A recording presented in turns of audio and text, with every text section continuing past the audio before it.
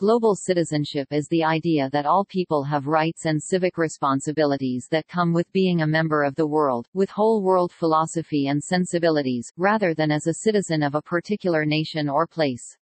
The idea is that one's identity transcends geography or political borders and that responsibilities or rights are derived from membership in a broader class, humanity.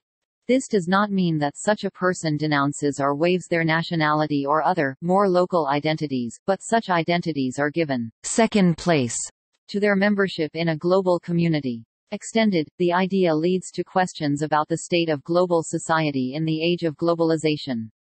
In general usage, the term may have much the same meaning as world citizen or cosmopolitan, but it also has additional, specialized meanings in differing contexts. Various organizations, such as the World Service Authority, have advocated global citizenship.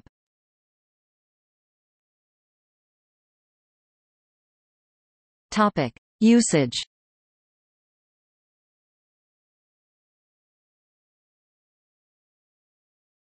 Topic: Education. In education, the term is most often used to describe a worldview or a set of values toward which education is oriented. See, for example, the priorities of the Global Education First initiative led by the Secretary-General of the United Nations. The term, global society, is sometimes used to indicate a global studies set of learning objectives for students to prepare them for global citizenship. See, for example, the Global Studies Center at the University of Pittsburgh. Topic: Global citizenship education.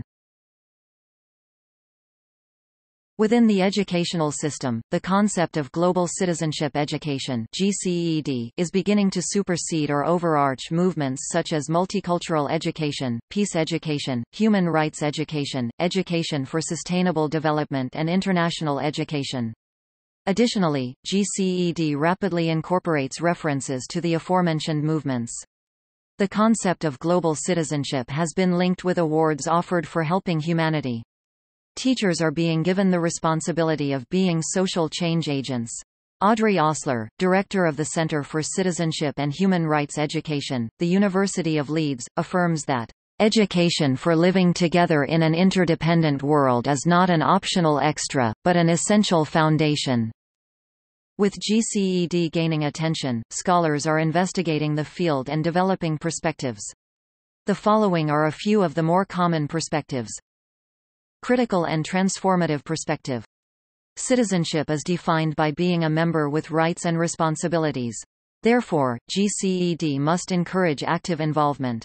GCED can be taught from a critical and transformative perspective, whereby students are thinking, feeling, and doing. In this approach, GCED requires students to be politically critical and personally transformative. Teachers provide social issues in a neutral and grade-appropriate way for students to understand, grapple with, and do something about. World-mindedness. Graham Pike and David Selby view GCED as having two strands. World-mindedness, the first strand, refers to understanding the world as one unified system and a responsibility to view the interests of individual nations with the overall needs of the planet in mind. The second strand, child-centeredness, is a pedagogical approach that encourages students to explore and discover on their own and addresses each learner as an individual with inimitable beliefs, experiences, and talents. Holistic understanding. The holistic understanding perspective was founded by Mary Merrifield, focusing on understanding the self in relation to a global community.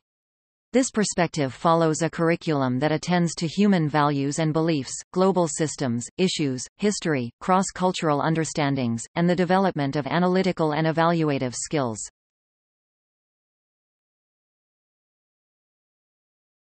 Topic: Philosophy. Global citizenship, in some contexts, may refer to a brand of ethics or political philosophy in which it is proposed that the core social, political, economic and environmental realities of the world today should be addressed at all levels by individuals, civil society organizations, communities and nation-states through a global lens. It refers to a broad, culturally and environmentally inclusive worldview that accepts the fundamental interconnectedness of all things.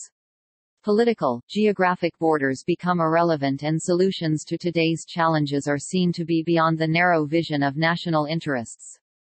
Proponents of this philosophy often point to Diogenes of Sinope, c. 412 BC, as an example, given his reported declaration that, "I am a citizen of the world, cosmopolites cosmopolites," in response to a question about his place of origin. A Sanskrit term, Vasudhaiva Kutumbakam, has the meaning of, "The world is one family." The earliest reference to this phrase is found in the Hitopadesha, a collection of parables.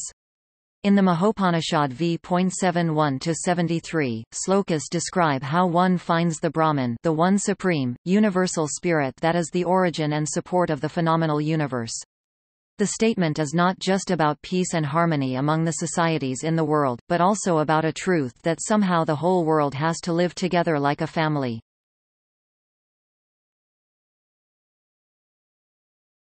Topic: Psychological studies. Global pollsters and psychologists have studied individual differences in the sense of global citizenship.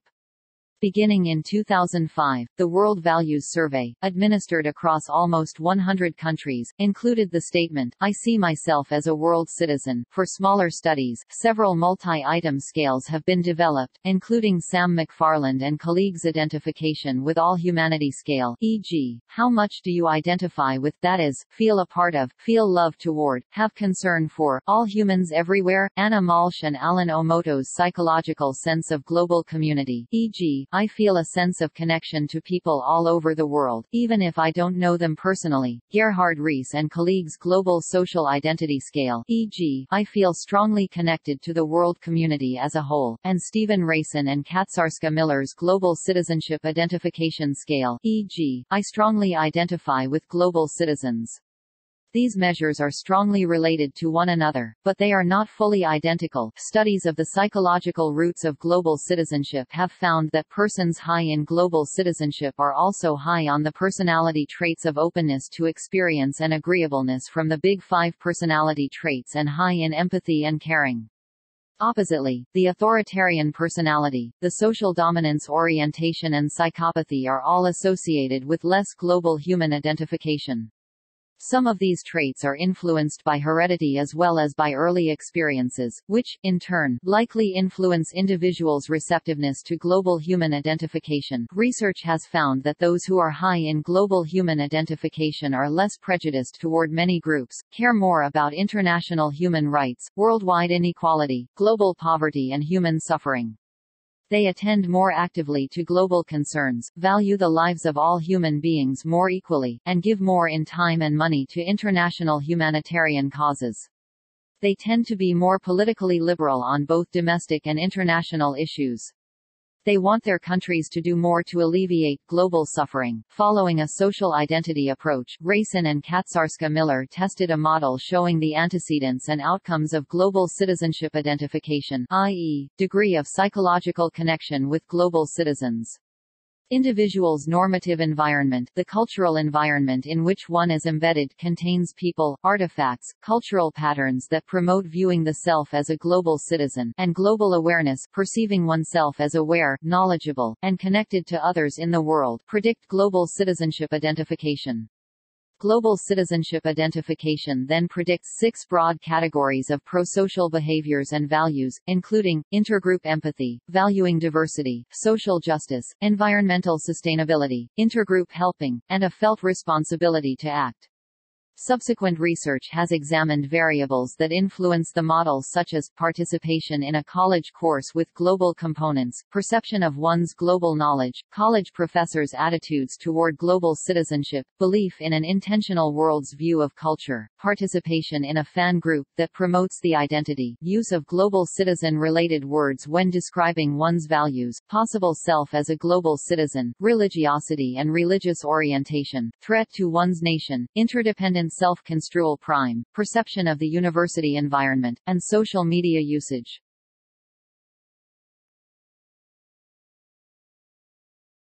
Topic: Aspects.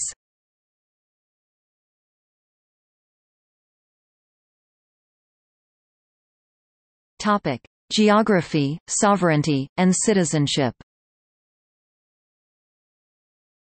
At the same time that globalization is reducing the importance of nation-states, the idea of global citizenship may require a redefinition of ties between civic engagement and geography. Face-to-face town hall meetings seem increasingly supplanted by electronic town halls, not limited by space and time. Absentee ballots opened the way for expatriates to vote while living in another country. The Internet may carry this several steps further.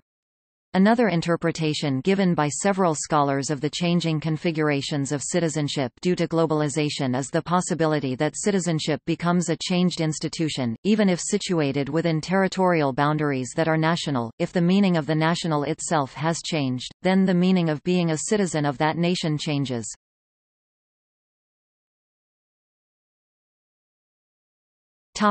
Human rights.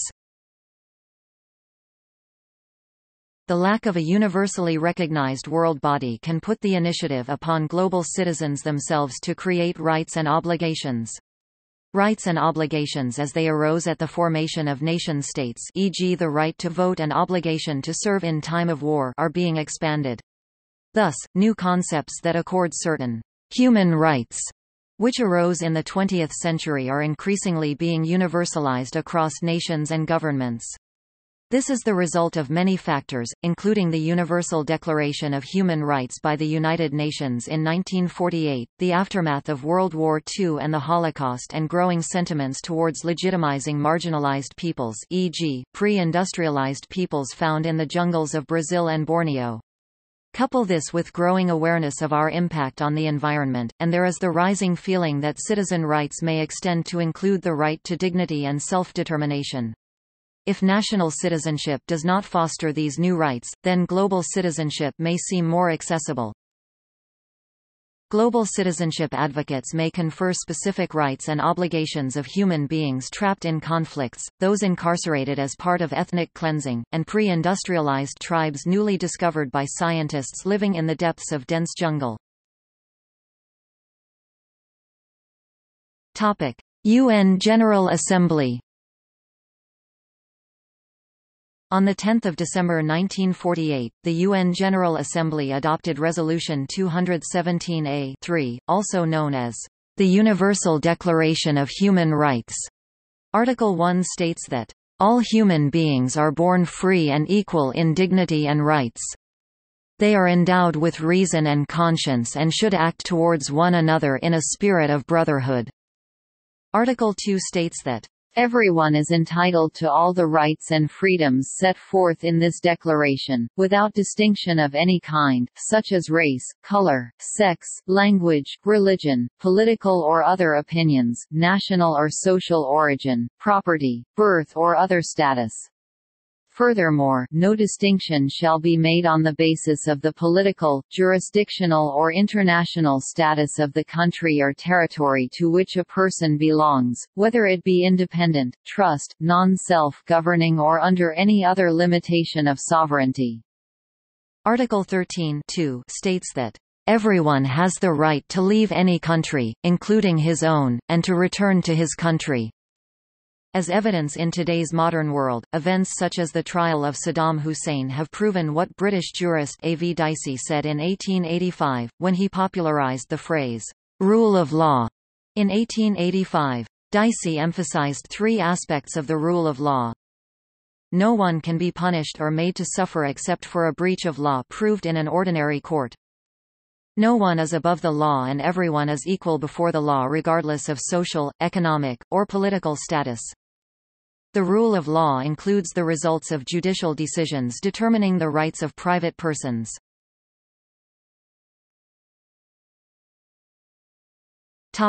U.S. Declaration of Independence. The opening of the United States Declaration of Independence, written by Thomas Jefferson in 1776, states as follows: "We hold these truths to be self-evident, that all men are created equal, that they are endowed by their Creator with certain unalienable rights, that among these are life, liberty, and the pursuit of happiness. That to secure these rights, governments are instituted among men, deriving their just powers from the consent of the governed." Global citizenship in the United States. was a term used by former U.S. President Barack Obama in 2008 in a speech in Berlin.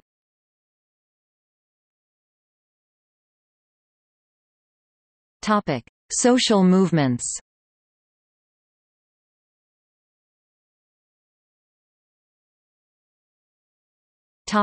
World citizen. In general, a world citizen is a person who places global citizenship above any nationalistic or local identities and relationships. An early expression of this value is found in Diogenes of Sinope, c. 412 BC, mentioned above, a Cynic philosopher in ancient Greece. Of Diogenes it is said, "Asked where he came from, he answered, I am a citizen of the world, cosmopolites." This was a groundbreaking concept because the broadest basis of social identity in Greece at that time was either the individual city-state or the Greeks, Hellenes, as a group. The Tamil poet Kaniyan Pungundran wrote in Purananaru, "To us all towns are one, all men our kin." In later years, political philosopher Thomas Paine would declare, "My country is the world, and my religion is to do good." Today, the increase in worldwide globalization has led to the formation of a world citizen social movement under a proposed world government. In a non-political definition, it has been suggested that a world citizen may provide value to society by using knowledge acquired across cultural contexts. Many people also consider themselves world citizens, as they feel at home wherever they may go. Albert Einstein described himself as a world citizen and supported the idea throughout his life, famously saying, "Nationalism is an infantile disease. It is the measles of mankind." World citizenship has been promoted by distinguished people including Gary Davis, who lived for 60 years as a citizen of no nation, only the world. Davis founded the World Service Authority in Washington, D.C., which sells world passports, a fantasy passport to world citizens. In 1956 Hugh J. Schonfield founded the Commonwealth of World Citizens, later known by its Esperanto name, Montcivitana Respubliko, which also issued a world passport. It declined after the 1980s. The Bahá'í Faith promotes the concept through its founder's proclamation in the late 19th century that, "The earth is but one country, and mankind its citizens," as a term defined by the Bahá'í International Community in a concept paper shared at the first session of the United Nations Commission on Sustainable Development, New York, USA on 14–25 June 1993. World citizenship begins with an acceptance of the oneness of the human family and the interconnectedness of the nations of the earth, our home. While it encourages a sane and legitimate patriotism, it also insists upon a wider loyalty, a love of humanity as a whole. It does not, however, imply abandonment of legitimate loyalties, the suppression of cultural diversity, the abolition of national autonomy, nor the imposition of uniformity. Its hallmark is unity in diversity. World citizenship encompasses the principles of social and economic justice, both within and between nations, non-adversarial decision-making at all levels of society, equality of the sexes, racial, ethnic, national and religious harmony, and the willingness to sacrifice for the common good. Other facets of world citizenship, including the promotion of human honor and dignity, understanding, amity, cooperation, trustworthiness, compassion and the desire to serve, can be deduced from those already mentioned.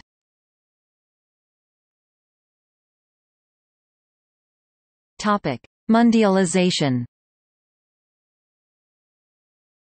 Philosophically, mundialization, French, mondialisation, is seen as a response to globalization's dehumanization through despatialized planetarization.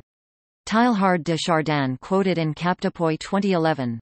An early use of mondialization was to refer to the act of a city or a local authority declaring itself a world citizen city, by voting a charter stating its awareness of global problems and its sense of shared responsibility.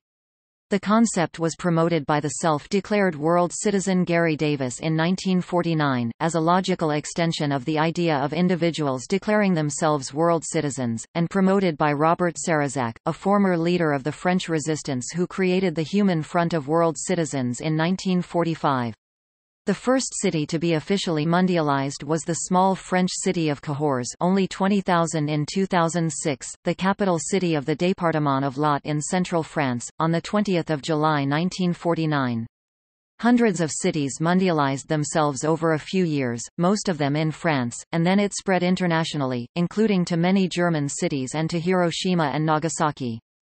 In less than a year, 10 general councils, the elected councils of the French département, and hundreds of cities in France covering 3.4 million inhabitants voted mundialization charters. One of the goals was to elect one delegate per million inhabitants to a People's World Constitutional Convention, given the already then historical failure of the United Nations in creating a global institution able to negotiate a final world peace. To date, more than 1,000 cities and towns have declared themselves world cities, including Beverly Hills, Los Angeles, Minneapolis, St. Louis, Philadelphia, Toronto, Hiroshima, Tokyo, Nivelles, and Königswinter. As a social movement, mundialization expresses the solidarity of populations of the globe and aims to establish institutions and supranational laws of a federative structure common to them, while respecting the diversity of cultures and peoples.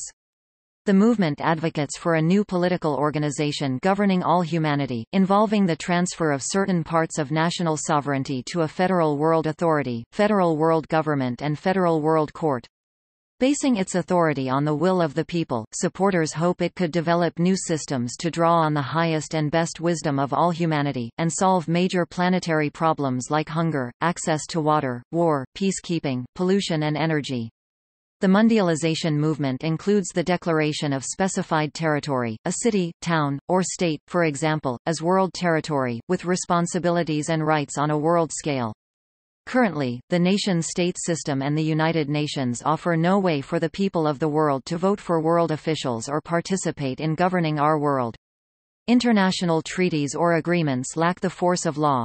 Mundialization seeks to address this lack by presenting a way to build, one city at a time, such a system of true world law based upon the sovereignty of the whole.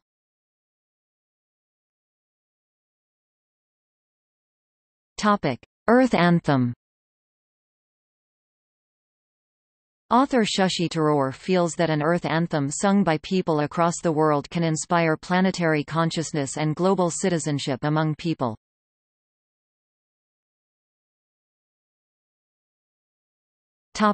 Criticisms. Not all interpretations of global citizenship are positive. For example, Parekh advocates what he calls globally oriented citizenship, and states, "If global citizenship means being a citizen of the world, it is neither practicable nor desirable."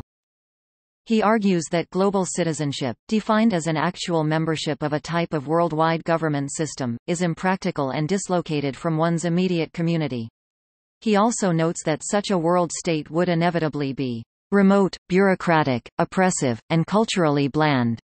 Parekh presents his alternative option with the statement, "Since the conditions of life of our fellow human beings in distant parts of the world should be a matter of deep moral and political concern to us, our citizenship has an inescapable global dimension, and we should aim to become what I might call a globally oriented citizen." Parekh's concept of globally oriented citizenship consists of identifying with and strengthening ties towards one's political regional community, whether in its current state or an improved, revised form, while recognizing and acting upon obligations towards others in the rest of the world. Michael Byers, a professor in political science at the University of British Columbia, questions the assumption that there is one definition of global citizenship, and unpacks aspects of potential definitions. In the introduction to his public lecture, the UBC Internalization website states, "Global citizenship remains undefined. What, if anything, does it really mean? Is global citizenship just the latest buzzword?" Byers notes the existence of stateless persons, whom he remarks ought to be the primary candidates for global citizenship, yet continue to live without access to basic freedoms and citizenship rights. Byers does not oppose the concept of global citizenship, however, he criticizes potential implications of the term depending on one's definition of it, such as ones that provide support for the ruthlessly capitalist economic system that now dominates the planet. Byers states that global citizenship is a powerful term because people that invoke it do so to provoke and justify action, and encourages the attendees of his lecture to reappropriate it in order for its meaning to have a positive purpose, based on idealistic values. Neither criticism of global citizenship is anything new. Gouverneur Morris, a delegate to the Constitutional Convention, United States, criticized citizens of the world while he was on the floor of the convention, August 9, 1787. As to those philosophical gentlemen, those citizens of the world as they call themselves, he owned he did not wish to see any of them in our public councils. He would not trust them. The men who can shake off their attachments to their own country can never love any other.